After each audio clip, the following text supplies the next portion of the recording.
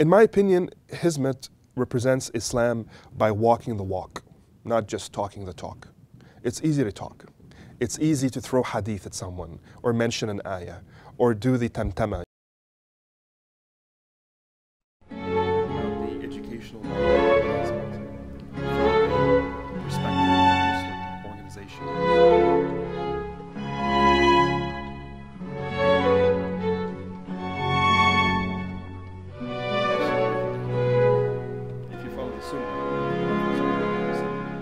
You must believe in dialogue.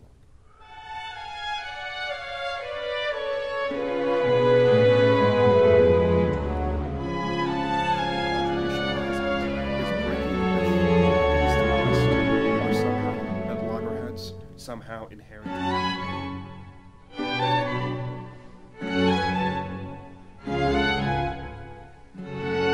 بسم الله الرحمن الرحيم والصلاة والسلام على أشرف المرسلين سيدنا ورسولنا وحبيبنا Muhammad. My name is Ahmed Rehab. I'm the Executive Director of the Council on American-Islamic Relations in Chicago, known as CAIR Chicago, and an activist in various areas of social justice, including immigration and refugees, where I sit on the boards of both the Illinois Coalition for Immigrant and Refugee Rights, one of the premier advocacy groups for immigrants in America, and Refugee One, which is one of the larger service groups for refugees in Illinois.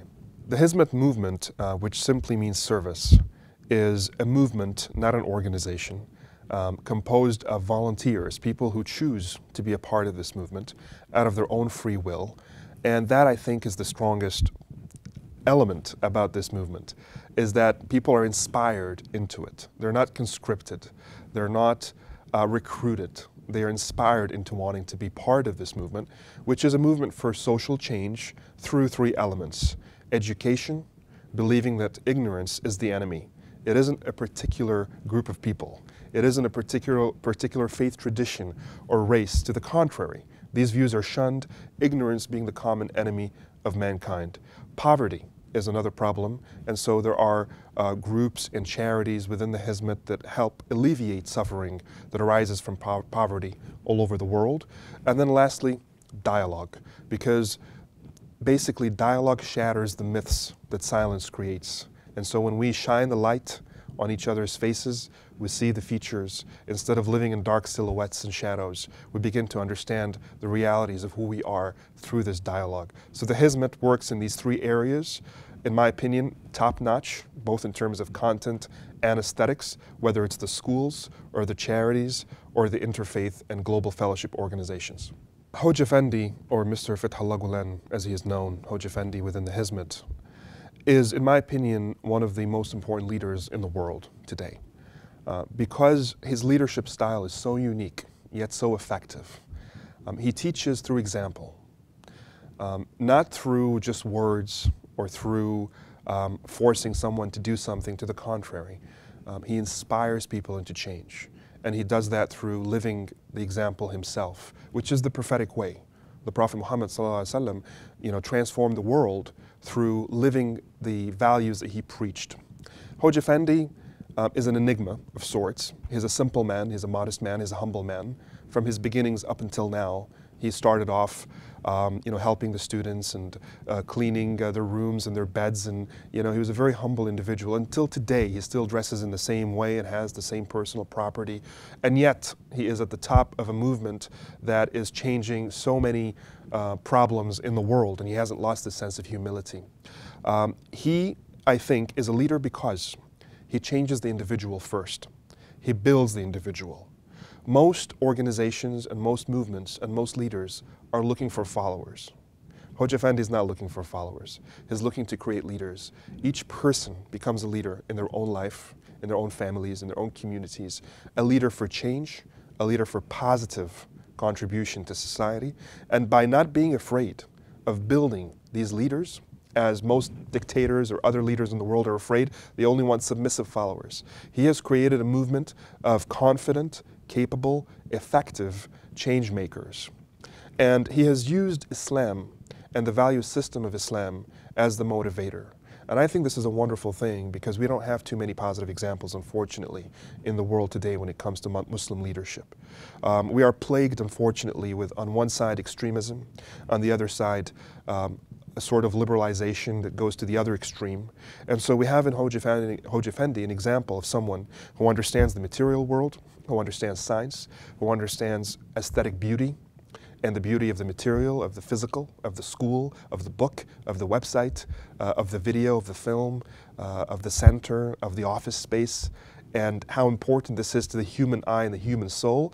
But he doesn't stop there and puts even more emphasis on the beauty of the content, the spirituality, the intention, the drive, the sense of self-efficacy and humbleness before Allah, that Allah is the one who owns success, that Allah is the one who owns everything we do. And he always reminds his followers, whenever you're successful is the most dangerous time, because that is the time when you think you have made it, you are someone, you are the reason. And always remind yourself at the moment of success that you are more vulnerable than at the moment of failure because of this. And there are so many life lessons that he has given people through his waz, through his lectures online, that I think the average person who's not even a member of the Hizmet, whose heart is open to wisdom and spirituality, cannot but be affected by this message and hopefully have their lives transformed.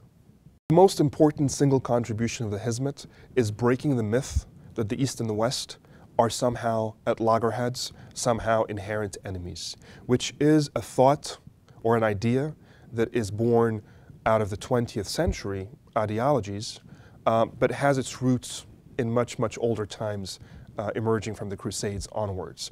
And it has really culminated in many confrontations between the East and West and bad blood between the East and West. And on the Muslim side, it is true that parties are guilty of this with these quote-unquote Islamist ideologies and nationalist ideologies that emerged in the 20th century. Also, obviously, on the West side with Islamophobia and with xenophobia and with colonialism and all of these other problematic ideologies and behaviors.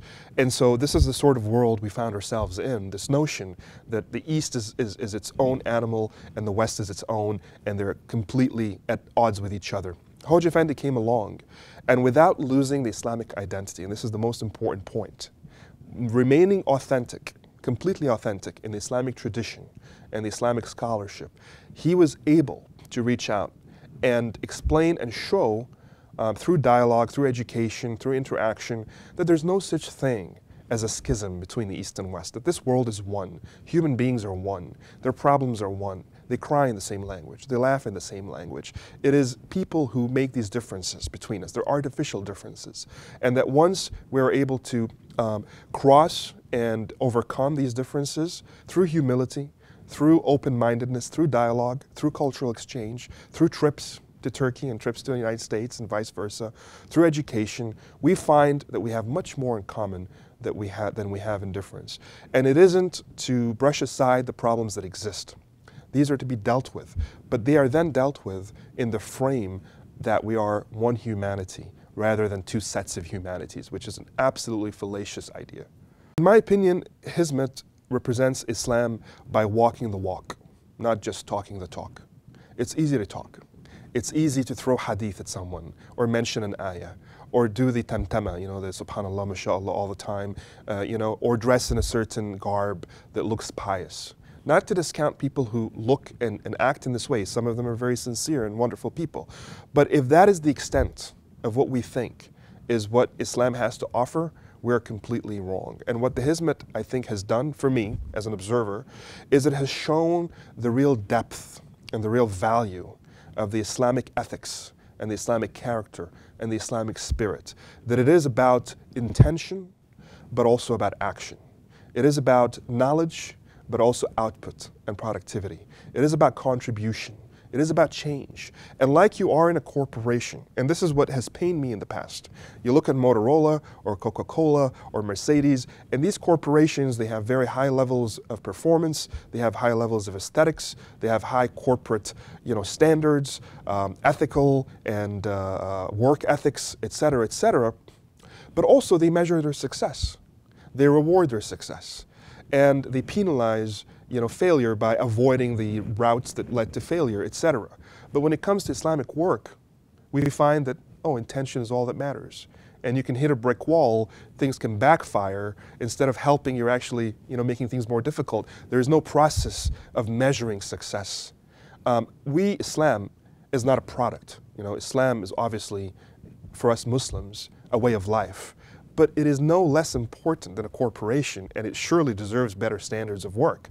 What the Hizmet has done is brought high standards to Islamic work.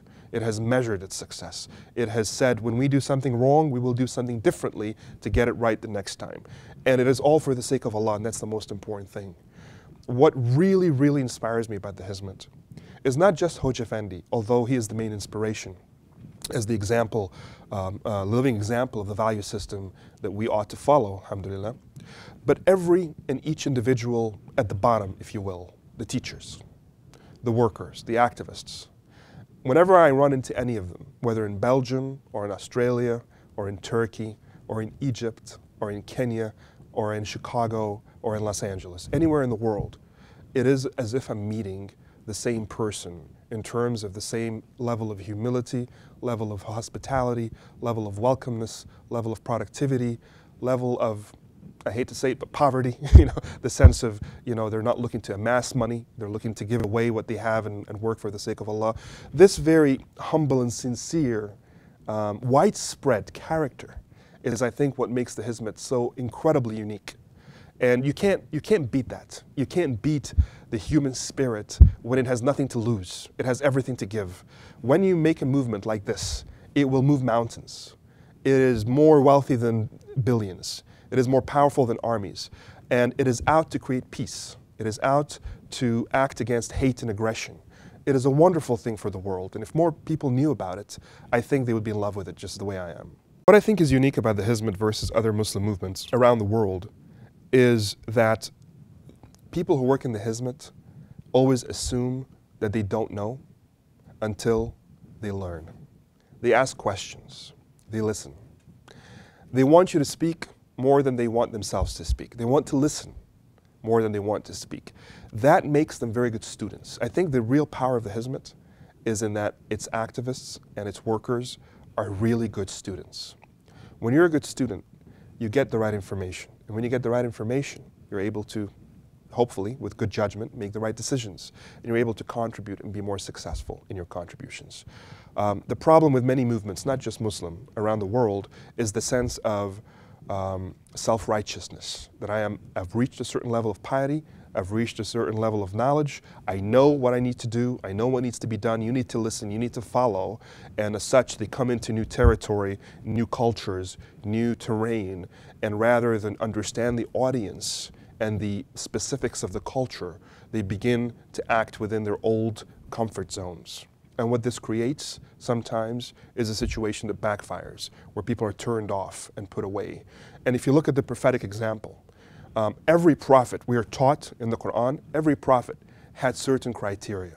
One of the key criteria of a prophet is that he speaks the language of the people that he is sent to. And this doesn't just mean German in Germany, or Japanese in Japan, or Chinese in China, or Arabic in Arabia, but it also means the cultural specifics, the context of the language, the ideas, the politics, the humor, and the social constructs. That needs to be understood. Hizmet is very good at understanding and listening and thinking and analyzing, and not just acting out in the same comfort zones.